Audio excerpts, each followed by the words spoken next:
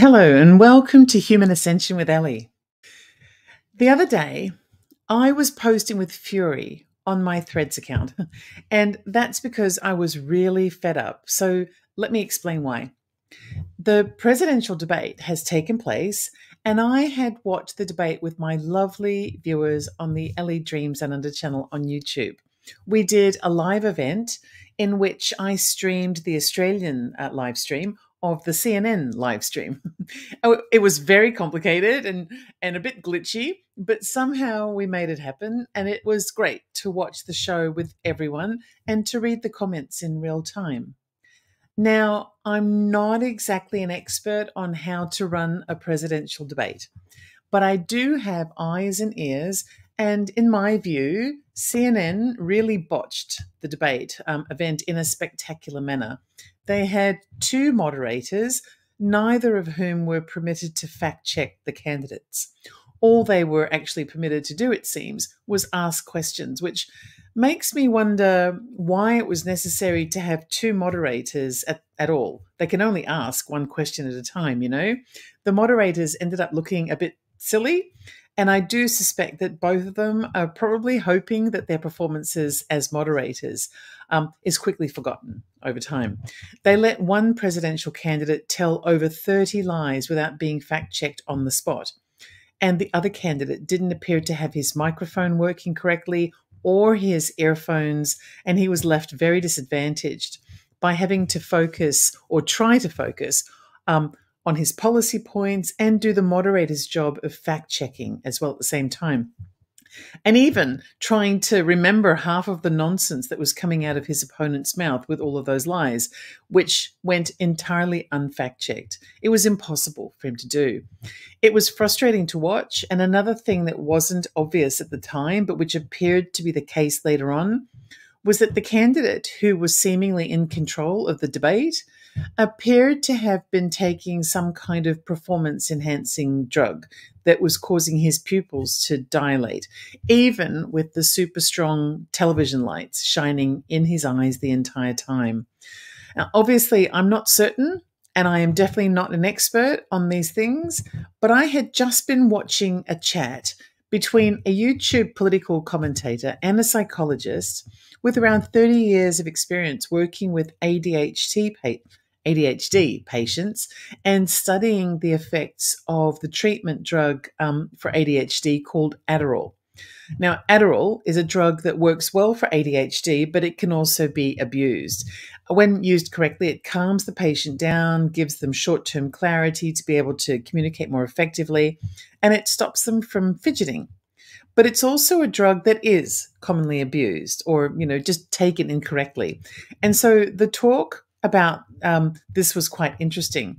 One of the things that the psychologist mentioned was that Adderall causes a person's pupils to dilate, and that he had been studying one of the presidential candidates and had noticed that his pupils were frequently dilated in situations that would generally produce an opposite result, like having television lights in your eyes.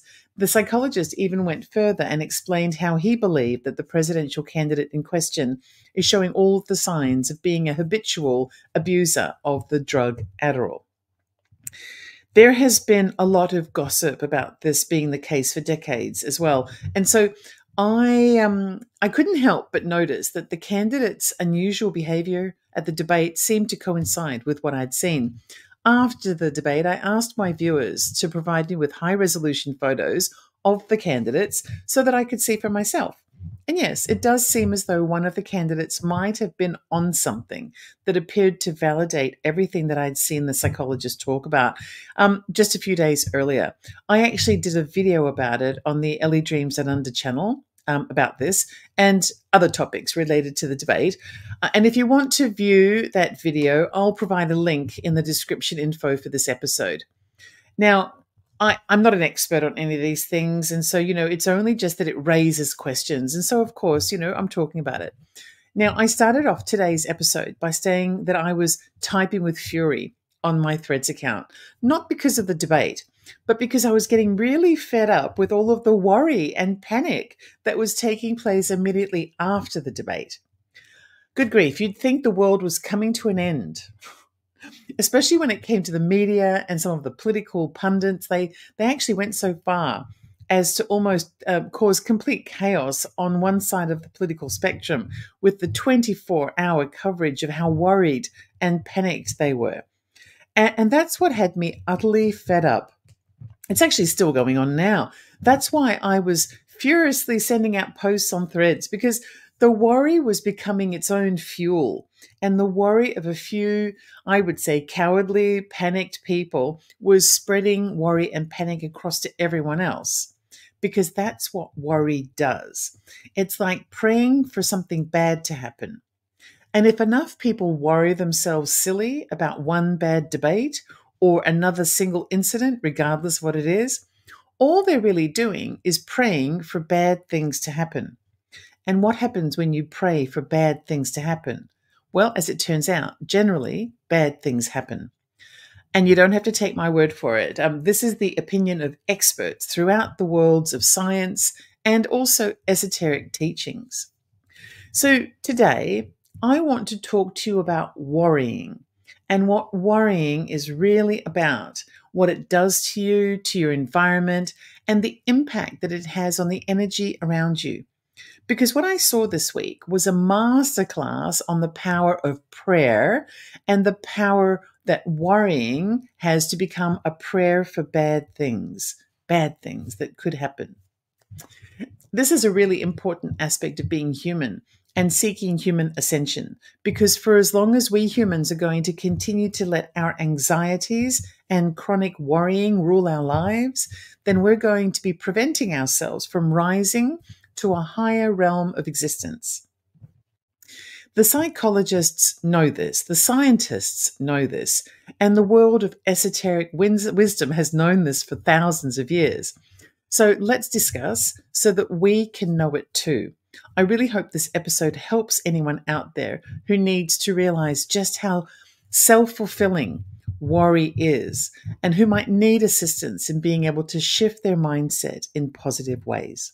Okay, so first off, what exactly is worrying? Well, worrying is a form of thinking about the future that leaves you feeling anxious or apprehensive.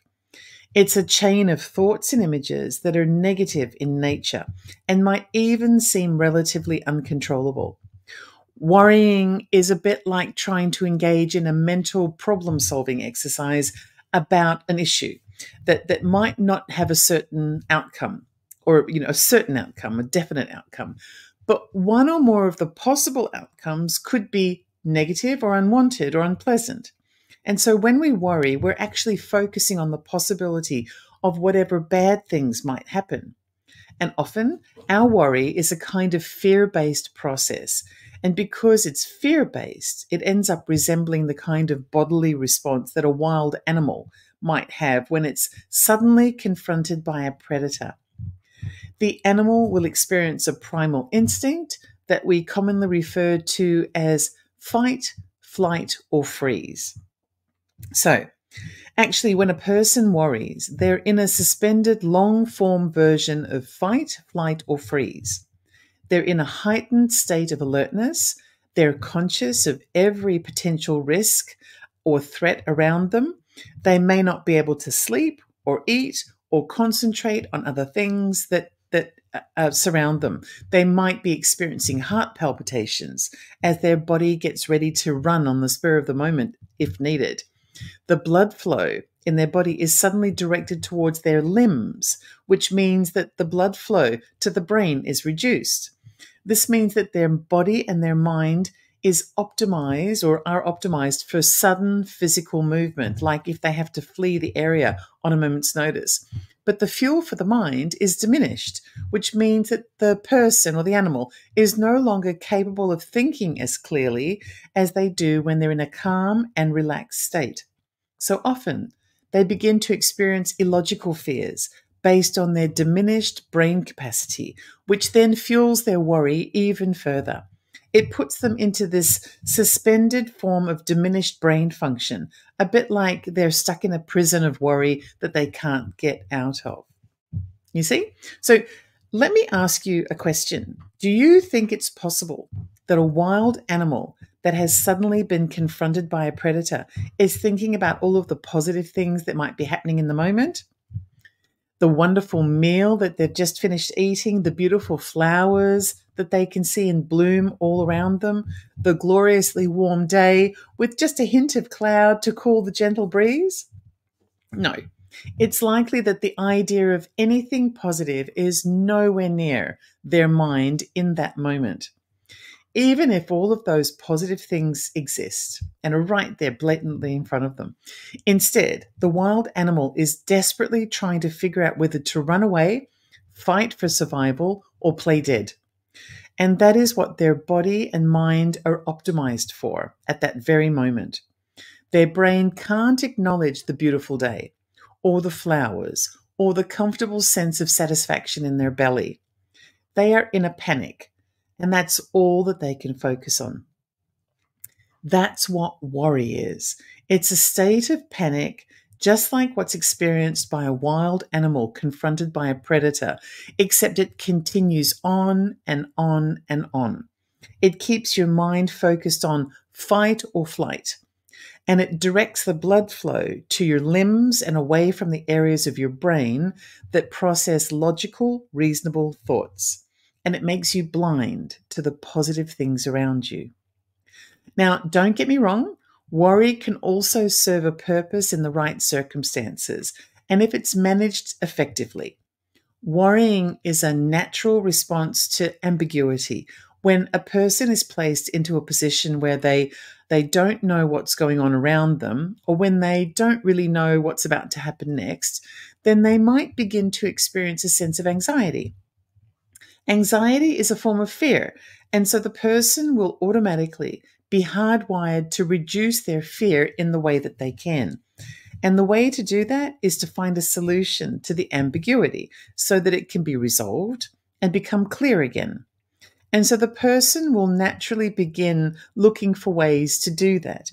They will begin asking themselves, what if I do this? Or I wonder what he meant by that? Or what if this happens next? Or what will happen if I try this option or that option? The person's brain is running possible scenarios, looking to see if any of the scenarios might provide a solution to help resolve the ambiguity.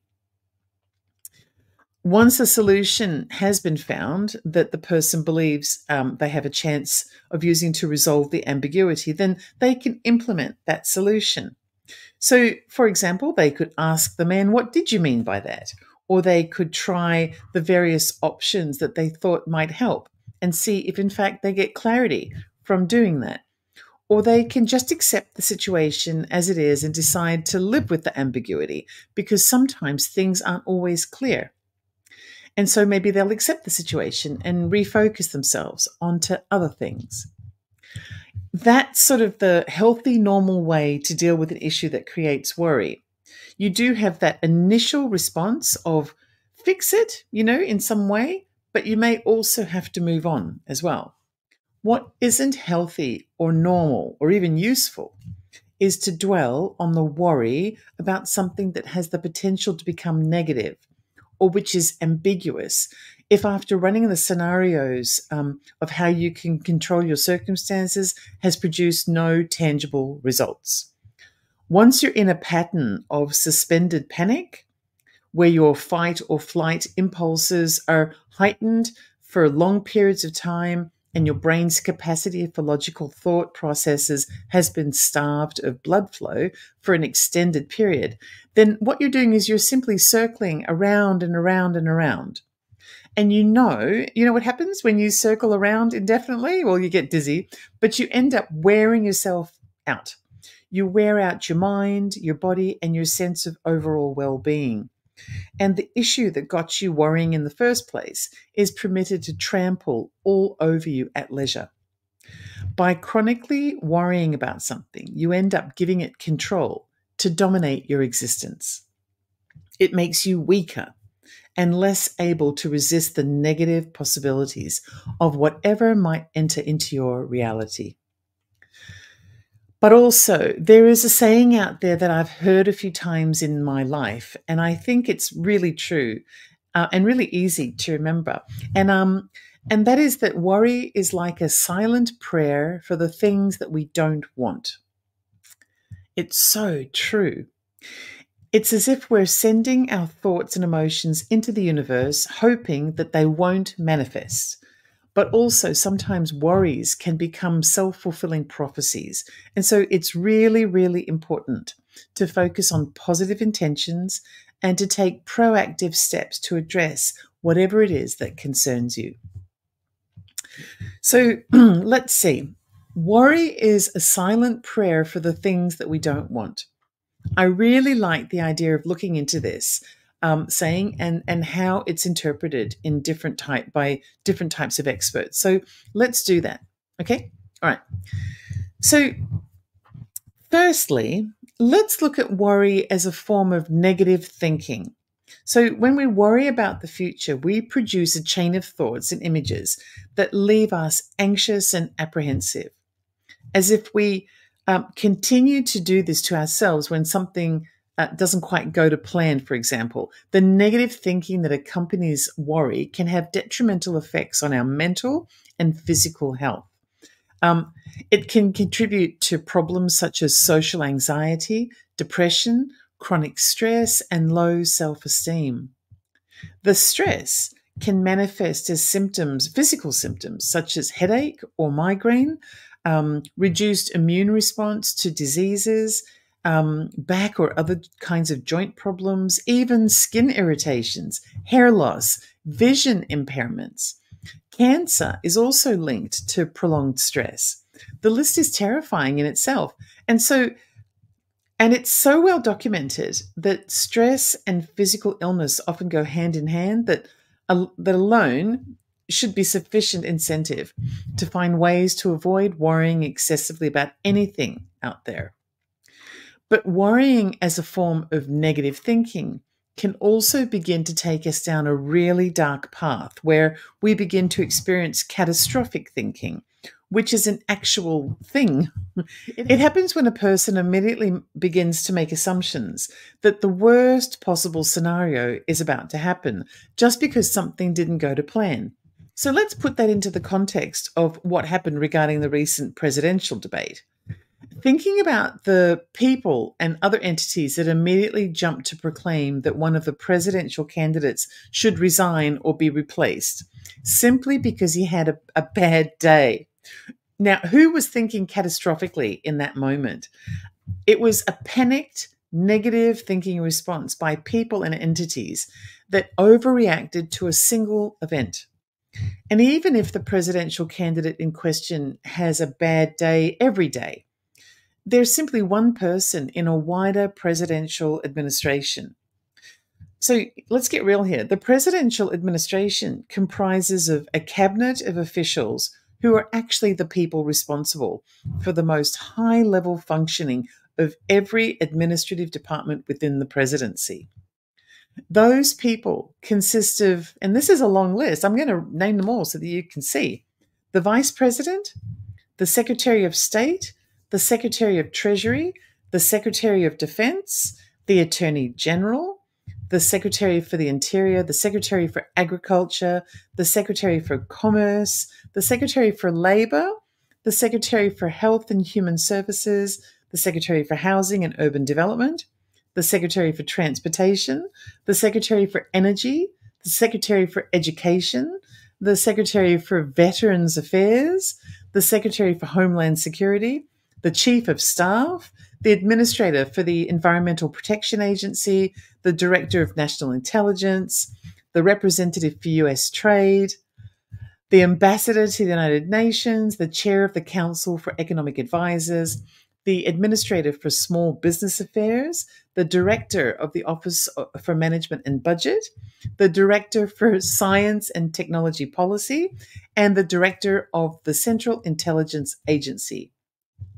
That took me a long time to say, and that's because there's 26 different cabinet positions, all except one of which is headed up by a departmental leader who was either directly elected by the people into office or was confirmed by a bipartisan Congress. That's a very steady and consistent set of high-level leaders guiding the United States and their way forward on every aspect of its existence. The president could be dead, and it would make very little practical difference to such a steady cabinet. What the president does is that he seeks the advice of each of these cabinet heads, plus other advisors within his administration, so that he can act as a single figurehead representative to the collective wisdom around him. And if he, for any reason, couldn't do the job for a day or a week or a month or even ever again, then the vice president would immediately step in to retain continuity, because that's her job. So what exactly is the panic about? The panic is simply that. It's just panic. It's either panic for the sake of getting ratings, or for the sake of fear-mongering, or for the sake of getting on television, or having something explosive to say to get more clicks on your YouTube or X account or on Instagram. Or it might be panic by a person or entity that doesn't know how to regulate their feelings and doesn't practice mindfulness, or simply has a chronic worrying problem that they want to share with everyone so that they don't have to feel it alone. The problem is paying too much attention to people or entities who panic and enter into worry that turns into negative thinking, whether it relates to the presidency or even something less public like money or health or relationships, serves no purpose other than to create and spread more panic and more worry that manifests as negative thinking. And maybe that's the point. Maybe the point is to get people to worry as much as possible, because chronic worry makes people weak. And maybe the whole point is to make the people weak. Who knows? So don't fall for the trick. Recognize it for what it is. It's negative thinking that serves no purpose, no positive or practical purpose at all. But there is more to worrying than just negative thinking. The concept of worrying as a prayer for bad things can be linked to the idea of a self-fulfilling prophecy as well. The concept of worrying as a self-fulfilling prophecy is rooted in the psychological theory of self-fulfilling prophecies, which states that our beliefs and expectations can influence our actions in a way that makes those beliefs come true. Yes, science says that worrying can actually make your worst nightmares come true. And guess what? It's not just something that only happens to individuals. Self-fulfilling prophecy of negative outcomes is something that can and has happened on a massive scale on more than one occasion. You know, a real life example of this kind of self-fulfilling prophecy happened around 100 years ago. It's very well documented, and it ended up affecting the whole world. The event I'm talking about is the bank failures and the stock market failures during the Great Depression that occurred in 1929. The Great Depression lasted for around 10 years, affecting the entire world, and it all started with a self-fulfilling prophecy by a group of people who let their worries take over. So the Great Depression was actually triggered by a combination of factors that took place in the United States. It was like a perfect storm. Firstly, the 1920s was a time when consumer demand began to slow down, which led to a decrease in manufacturing. The people had also been borrowing more money than they could afford to realistically pay back. The US stock market had experienced a period of artificial growth, which had been prompted by certain high-level investors playing tricks with the stock market so that they could maximize their profits. This happens today as well.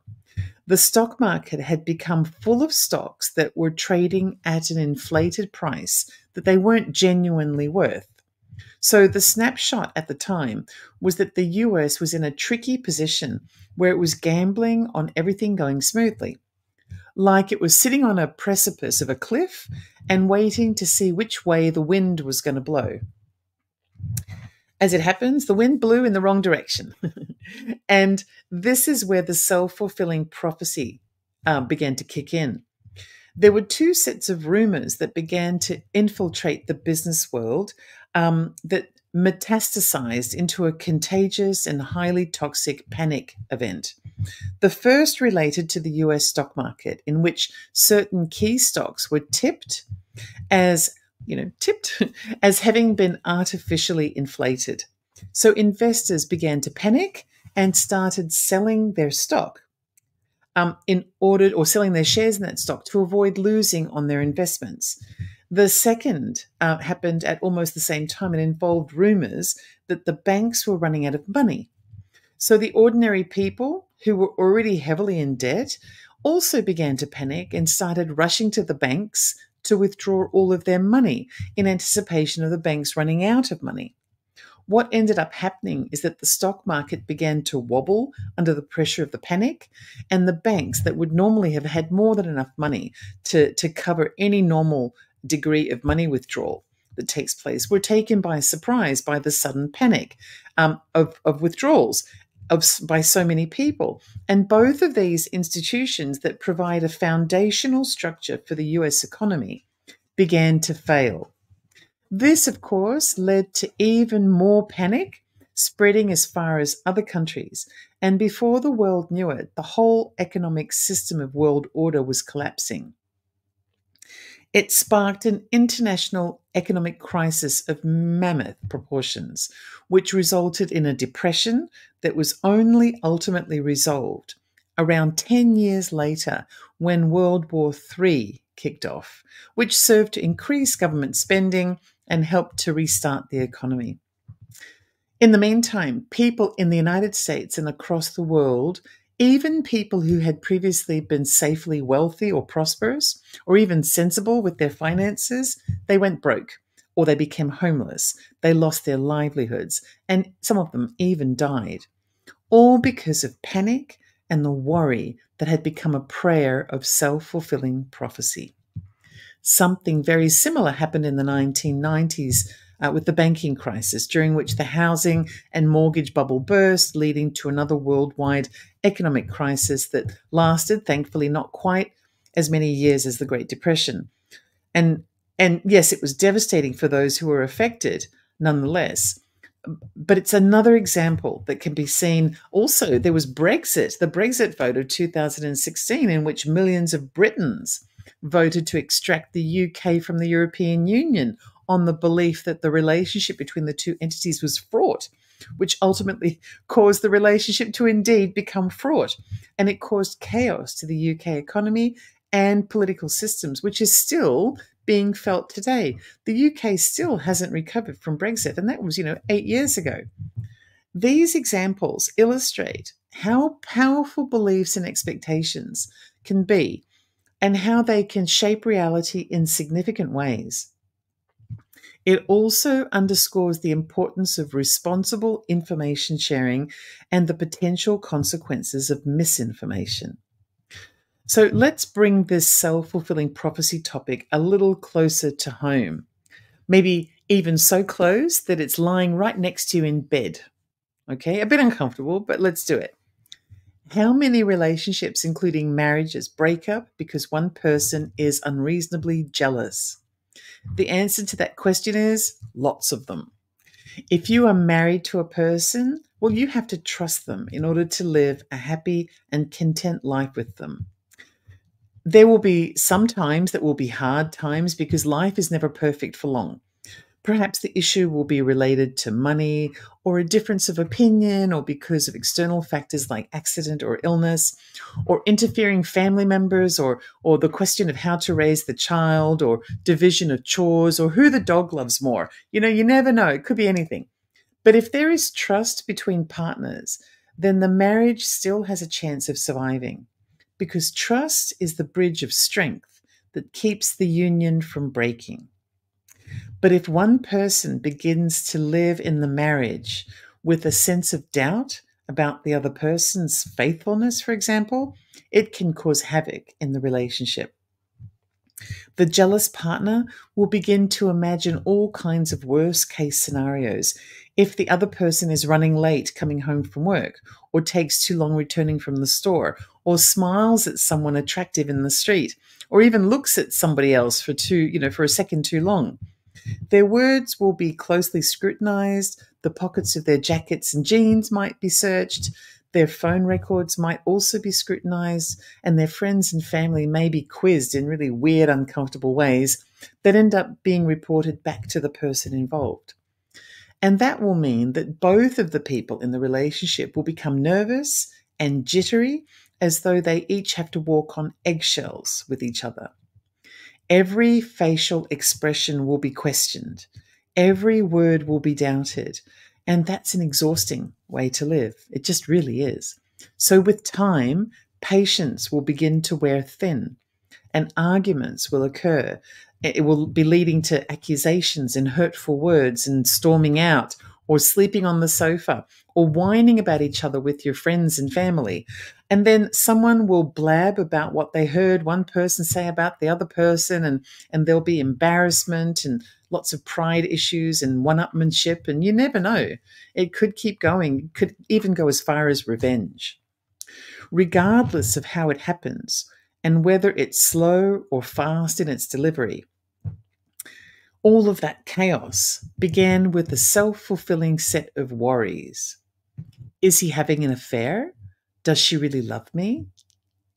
Is he getting bored with me? Is she flirting with that guy? Does he have a secret? Is she going to leave me? Eventually, the answer will be yes, she will leave or he will leave because they just can't take it anymore. The relationship has become a ruin of what it once was, and nobody is content or fulfilled in the relationship. And they're anxious and they're angry and they're stressed out. They might not even realize why the relationship broke down. But it could very well be because somewhere in that relationship, a seed of undue worry that became a self-fulfilling prophecy was planted. A silent prayer for bad things to happen. And the funny thing is, actually, it's not really that funny, but the person who gets left behind in the relationship might even say to their friends later, I knew my partner didn't really love me and that one day they would leave me. They are such a liar and they're such a sociopath because they said they loved me, but they never meant it. But the fact might be that that person really did love you, but your addiction to the self-fulfilling worries that consumed you also sparked a series of events that ultimately drove them away, fulfilling all of your prophecies. Of course, relationships involve more than just one person, and so everyone in the relationship has a part to play in the breakdown of that relationship. But for the purposes of today's episode, it's a good practical example of another self-fulfilling set of worries and the harm that it can do to a person's life. However, it's also important to note that not all worry leads to self-fulfilling prophecies. Worry can also serve as a motivator to prepare and plan and to help us to avoid negative outcomes. I'll talk a little about how to manage worry in a healthy way later in this episode. So we have covered how worry can be a form of negative thinking. And we have talked about worry and the role that it serves in self-fulfilling prophecy. But there is another concept related to worry that is equally worthy of being raised. And that is the idea that worry is linked to the universal law of attraction. The law of attraction is a philosophy that suggests that our thoughts and emotions can influence the reality we experience. Law of attraction is a theory accepted by science, including psychology, but also the esoteric wisdoms relating to how the energy of the universe works and the interconnectedness between all things. There are three main principles related to the law of attraction. The first principle is referred to as like attracts like, and relates to the idea that things which are similar will be attracted to one another. So, for example, people tend to attract the attention and interest of people who are similar to themselves, but also that people's thoughts tend to attract similar results. In the like attracts like principle, Negative thinking is believed to attract negative consequences or experiences, while positive thinking is believed to produce desirable experiences or consequences. The second principle is called nature abhors a vacuum, or in more simpler terms, nature hates an empty space. The way that this principle works is that every time we remove negative things from our lives, we're making space for something positive to take its place. It's based on the idea that it is physically impossible to have a completely empty space in your mind and in your life. Something will always fill the space. So to avoid something negative slipping in, it's important to fill the space with positive things. This is something that I wholeheartedly agree with. And I'm a notorious living and breathing example when it comes to the kinds of people that I like to surround myself with. Some of you might have been lulled into thinking that I'm a nice, soft person, but I'm not. I'm actually quite ruthless about who gets to enter my inner sanctum. Actually, I'm sure that some of my longtime viewers on the Ellie Dreams Unlimited channel might have figured it out by now anyway. It's not much of a secret, but I don't spread myself across lots of other channels. I don't collaborate willy-nilly with just anyone who'll invite me. I don't endorse people or products unless I genuinely believe in them. And I don't get involved in interpersonal drama. I just don't. I'm very selective here in the world of media, and I'm also the same in my relationships outside of the media. And I think I've generally been like that for most of my life, definitely my adult life. Anyway, I believe in creating a positive field of energy around myself by attracting positive people and positive experiences. And so I'm likely to spend very little time involving myself in negative experiences or toxic people. And I recall having said to more than a few of my close girlfriends over the years, and I quote, "If you aren't happy in your relationship and you haven't been able to fix the relationship, then perhaps you should leave so that you have created space in your life for a good relationship to take its place." And I don't know, maybe I'm the weirdo in all of this. I might be, because almost every time I've ever said that to a friend, she'll respond with something along the lines of, "Oh, I'd rather be in this bad relationship with this so-and-so than be alone. I don't want to be single." And you know what? I head off after our lunch or our glass of wine or whatever, and I'm driving home from wherever we were, and I'm shaking my head and muttering to myself and thinking, what's wrong with being single? It's great. It's definitely better than being all alone in a relationship with someone else. I mean, it can be really lonely inside a negative relationship with the wrong person. So why not make space in your life by separating yourself from that toxicity so that you can find the right person to fill your void in a positive way? I mean, am I the only one? Am I being weird here? You let me know. So basically, nature dictates that a space can't be empty.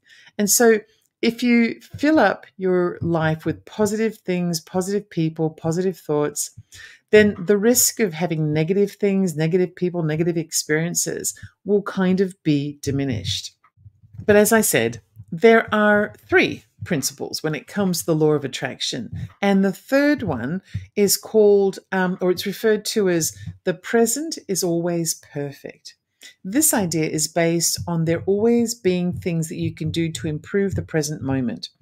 Rather than wasting energy feeling a sense of dread or unhappiness, a person should focus their energy on finding ways to make the present moment the best that it can be. So, for example, if you hate your job, then don't spend all of your time thinking about how much you hate your job.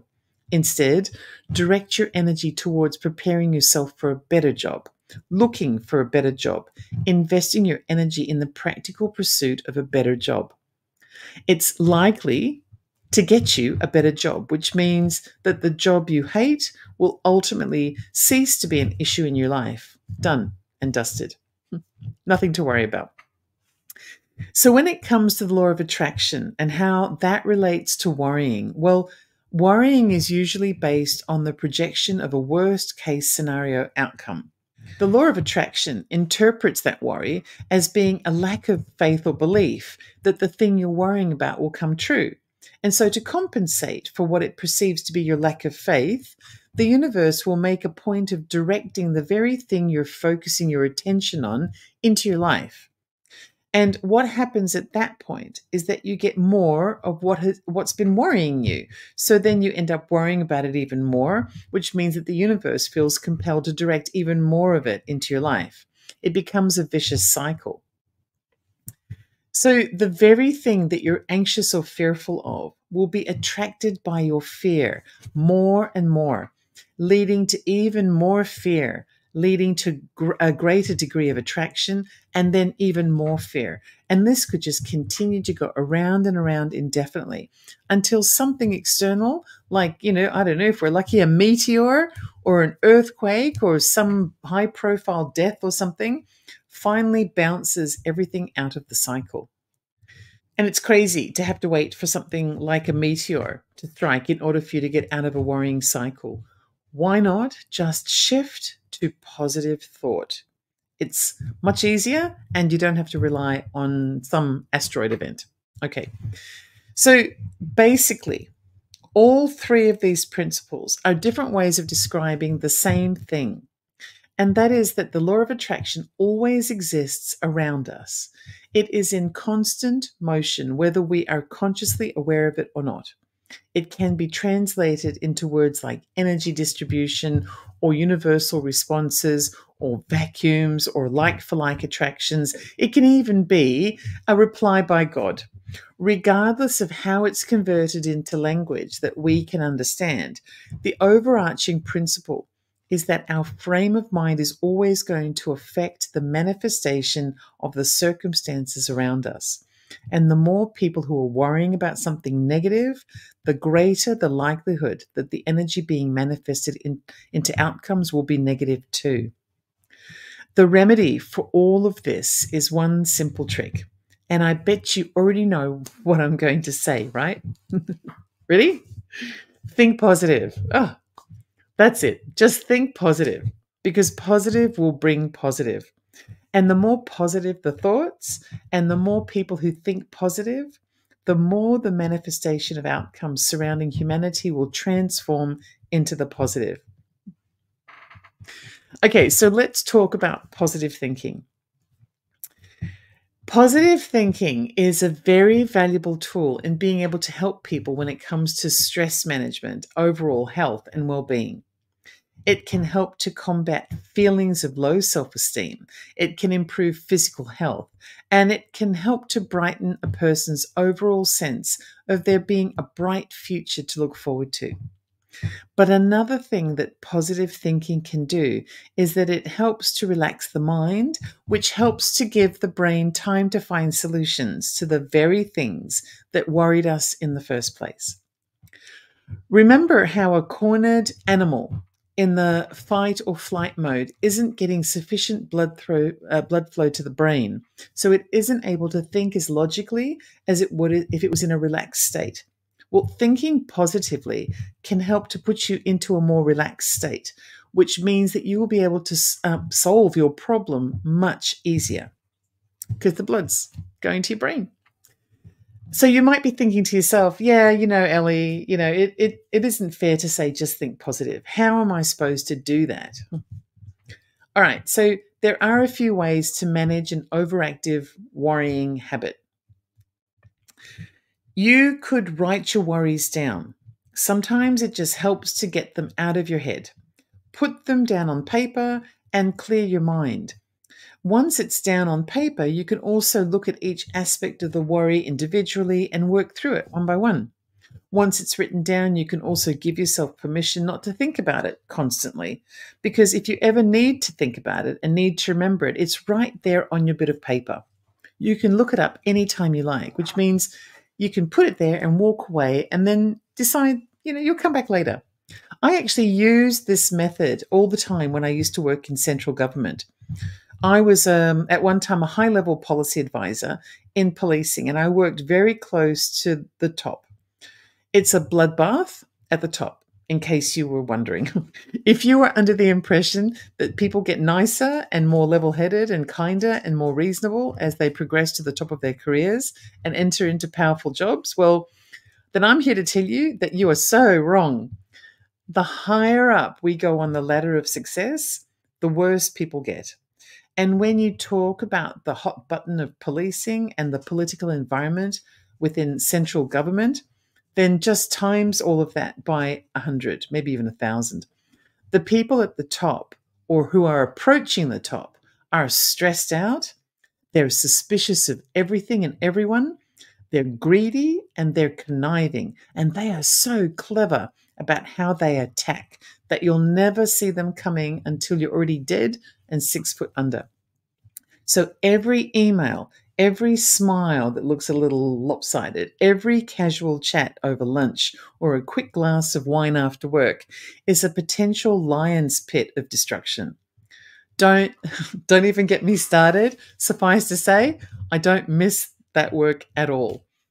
What I used to do when I got suspiciously subtle hints of malice by email or other kinds of weird maneuvers in the office workplace is that I would go home and I'd write myself a little note about what the issue was and what I would do about it when the time was right.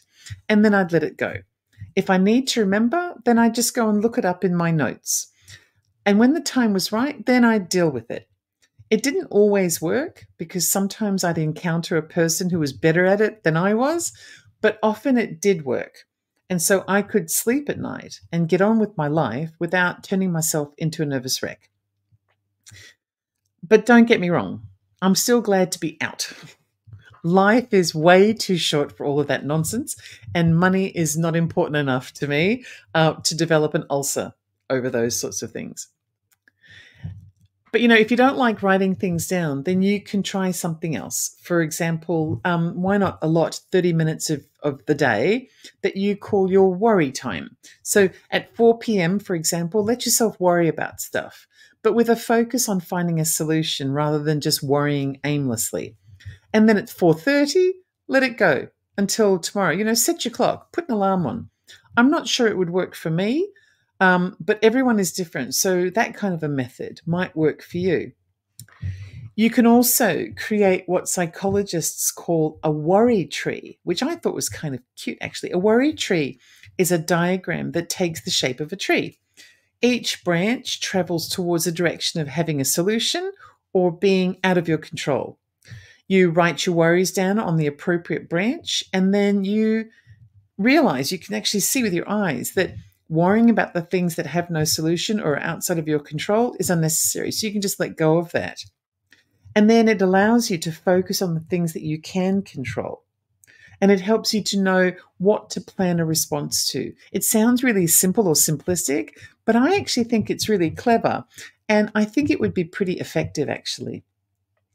And then there are also things like exercise and meditation, getting outdoors and breathing fresh air, being as physically active as your degree of mobility will allow you to be. So, go for walks or perform activities around your home.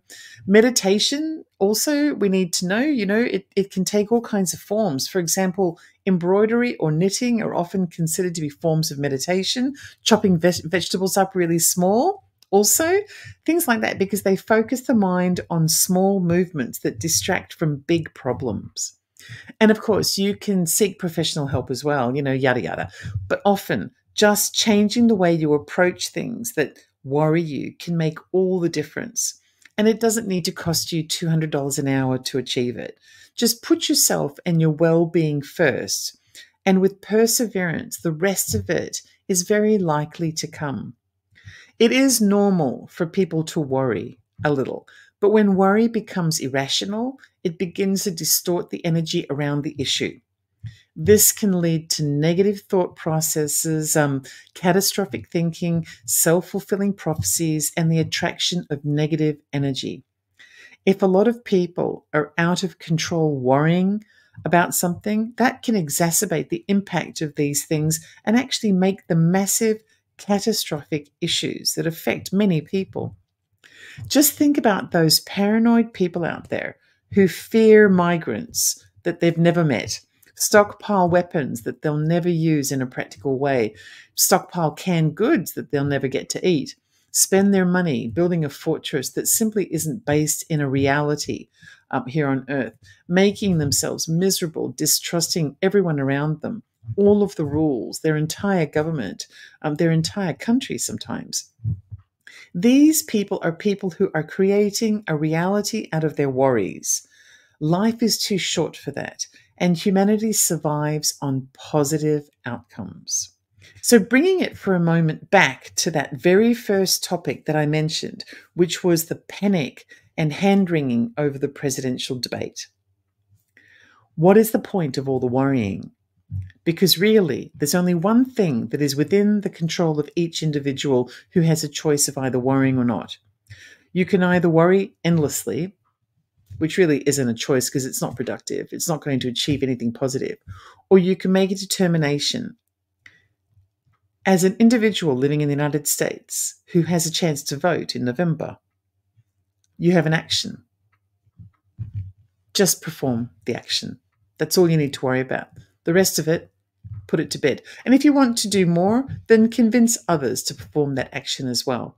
And then you no longer need to worry. You can spend the rest of your time filling up that empty space with positive energy. So remember, first and foremost, the wonderful saying that everyone's grandmother once told them. It's like a universal grandma thing. It's simple and it's very true. And the message is, this too shall pass. This too shall pass. This too shall pass. In the meantime, our job is to do the best that we can. So think positive and don't worry. Thanks to everyone who's watching on one of KGRA's broadcasting platforms. If you'd like to become a member of the KGRA family so that you can chat as you view any of the KGRA shows, radio shows with like-minded spiritualists, experiences and weirdos like me, then don't forget to use promo code Ellie for 30% off your subscription.